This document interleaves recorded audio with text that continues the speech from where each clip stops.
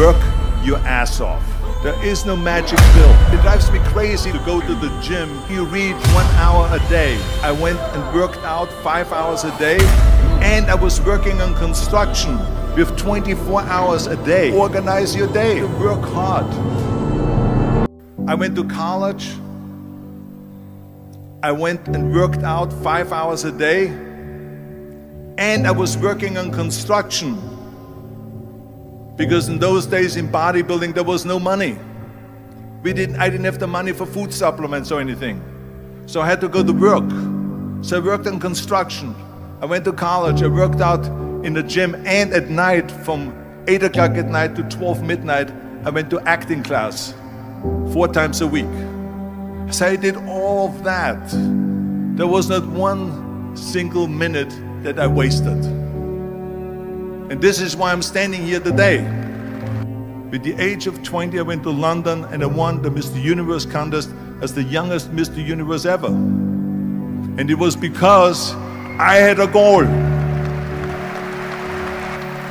You see, if you don't have a vision of where you go, and if you don't have a goal where you go, you drift around and you never end up anywhere. 74% hate their job in America.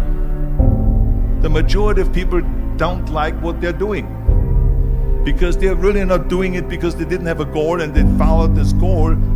They just aimlessly drift around, and then all of a sudden there's a job opening, so they get that job because you have to work. But then when you work, it's a chore. It's work. It's not fun. So if you think about, only a quarter of the people really enjoy what they're doing in life. So people always ask me, when they saw me in the gym in the pumping iron days, they say, why is it that you're working out so hard? 5 hours a day, 6 hours a day, and you have always a smile on your face. The others are working out just as hard as you do, and they look sour in the face. Why is that? And I told people all the time, I said, because to me, I'm shooting for a goal. In front of me is the Mr. Universe title. So every rep that I do gets me closer to accomplishing that goal, to make this goal, this vision, turn into reality. Every single set that I do, every repetition, every weight that I lift will get me a step closer to turn this goal into reality. So I couldn't wait to do another 500-pound squat. I couldn't wait to do another 500-pound bench press. I couldn't wait to do another 2,000 reps of sit-ups. I couldn't wait for the next exercise. So let me tell you something, visualizing your goal and going after it makes it fun. You got to have a purpose. No matter what you do in life, you got to have a purpose. And Muhammad Ali worked his butt off, and I saw it firsthand. And I remember that there was a sports writer that was there in the gym when he was working out and he was doing sit-ups. And they asked him, how many sit-ups do you do? And he said, I don't start counting until it hurts. Now think about that. He doesn't start counting his sit-ups until he feels pain. That's when he starts counting. That is working hard. And so you can't get around the hard work. It doesn't matter who it is. Work your ass off. There is no magic pill. There is no magic out there. You cannot get around. You have to work and work and work. Make sure of this and make sure of that and all that stuff. So it's work. And it drives me crazy when people say that they don't have enough time to go to the gym for 45 minutes a day and work out.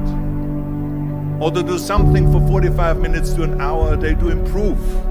If it is physically improve or if it is mentally to improve. Imagine you read 1 hour a day about history.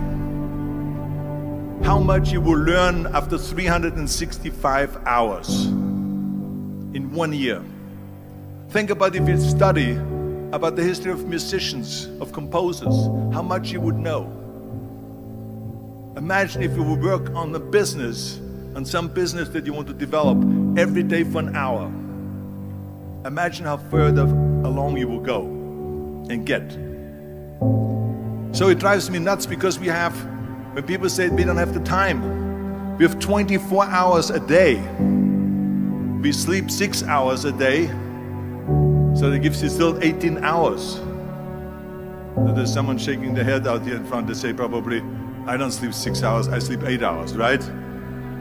Or just sleep faster. And it's very important to understand that we function better if there is no safety net, because plan B becomes a safety net. It says that if I fail, then I fall and I get picked up and I have something else there that will protect me. And that's not good, because people perform better when there's no safety net. People perform better in sports and everything else if you don't have a plan B.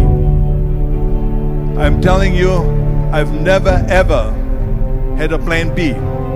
I made a full commitment that I'm gonna go and be a bodybuilding champion. I made a full commitment that I'm gonna be in America. I made a full commitment that I'm gonna get in the show business and I'm going to be a leading man. No matter what it takes, I will do the work.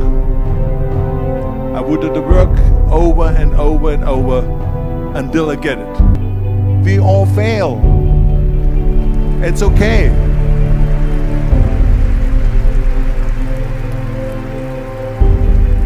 What is not okay is that when you fail, you stay down. Whoever stays down is a loser. And winners will fail and get up. Fail and get up. Fail and get up. You always get up.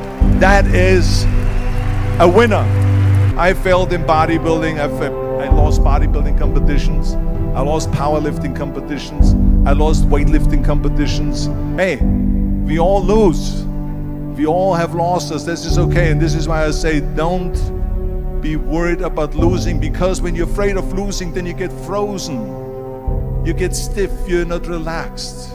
You got to be, in order to perform well in anything, if it's in boxing or if it is on your job or with your thinking, is only happening when you relax. So relax. It's okay to fail.